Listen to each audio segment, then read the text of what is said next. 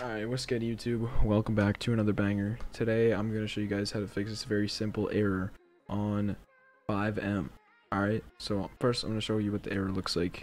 It says FiveM game data outdated, game files are missing, DLC files are missing or corrupted in your game installation. Please update or verify the game using Steam Epic Launcher or Rockstar Games Launcher and try again. So, super easy fix, guys. What you're going to want to do, come to your Epic Games Launcher, go to your library, scroll down, find Grand Theft Auto 5, right? You're gonna click the three dots, click on manage. Right here it says verify files, click verify. Now, you're gonna go ahead, wait for this to finish verifying. Should take some time. I'll see you guys when it's done. Alright guys, now that GTA 5 is finished verifying its game files, you should be good to go ahead and play FiveM.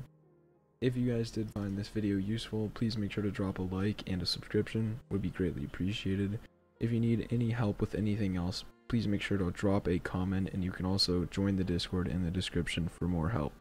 Anyways, thank you for watching, and I'll see you guys in the next one.